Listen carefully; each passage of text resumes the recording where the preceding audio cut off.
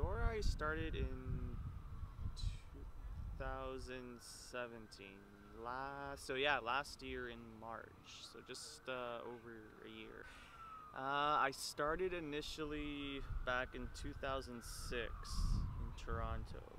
My recommendation as a prerequisite would be is that you're at least somewhat a fairly confident cyclist, like you're confident riding around the city, because you do have to ride amongst real traffic. You can't really skirt around the busy streets or the arterials. You're gonna find, especially like trying to be somewhat prompt and on time, you're gonna have to take busy streets. It is not for everyone, so like you might go into it and you might just feel too stressed out by all the traffic or dealing with other road users. Starting out, you can expect, I feel like it's easy to like hit 18, 20 an hour if you do at least pick up kind of the more popular shift times like around lunch and dinner.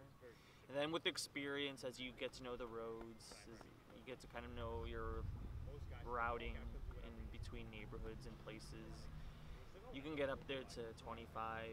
And once you become more seasoned in terms of like riding in all types of conditions, wet or dry, warm or cold, and then it's easy to even get up to like 30 plus an hour. I do this full time and I'm working almost any day at any time in a given week or month.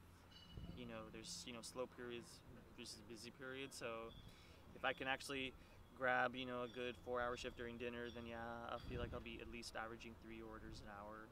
But then if my schedule dictates that I can only pick up a midday shift, which is the slowest time, especially like during the week, like a 1 to 4 p.m., then I might be only doing 2 or even 1.5 orders an hour. Even as you become more experienced, more seasoned, you will still see a spread in your like hourly wage. But it still kind of all averages out in the end. So I feel like, at least in the figures I was giving you, that kind of you will see a kind of a consistent pay weekly type basis, not really in a daily or hourly. But in the long run, it does average out over a week. So I like how Foodora is one of the few kind of food delivery companies that actually has shifts. Like DoorDash, Uber just have like a sign on whenever you can, which then can work against you because then there's too many people working.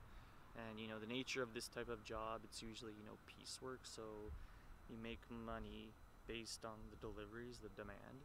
So I like Foodora with like how they make shifts, because at least they're trying to allocate shifts for the amount of people they need, because Foodora has like so many different like shifts and that they operate also every day. It works out for me that I can kind of allocate work with Foodora with my other job and then my other like just personal enjoyment.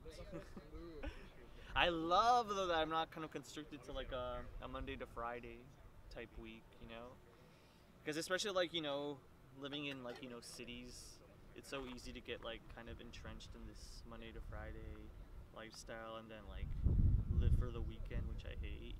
Foodora as a company is like really understanding, so if you have an issue like on the job, like some kind of mechanical failure or a personal like health emergency or even mental health emergency, which they take seriously, you're free to message them and they'll take you off.